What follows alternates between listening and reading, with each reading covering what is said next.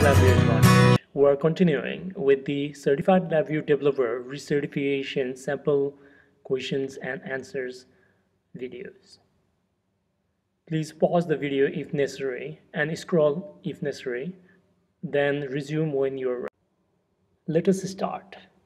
Your application has a performance requirement to complete certain operations within a specified time period.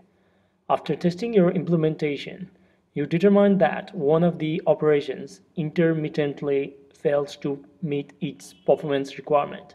Using the Profile Performance and Memory tool, you identify a single sub-VI as the main performance bottleneck.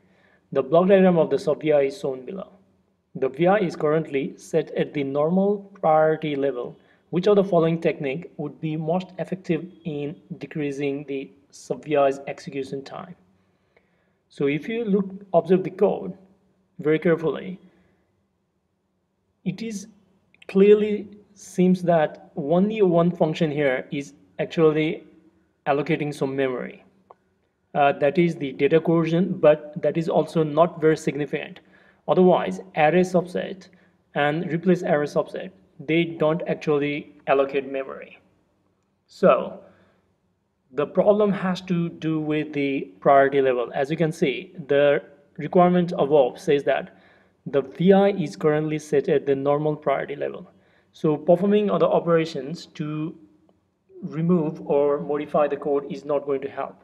So in this case, the answer is going to be C, set the sub-VI's priority property to subroutine, which means it will have the highest priority while it is going to execute, and when a sub-VI is set to subroutine, all the other codes outside that is not going to execute, only the subroutine will execute.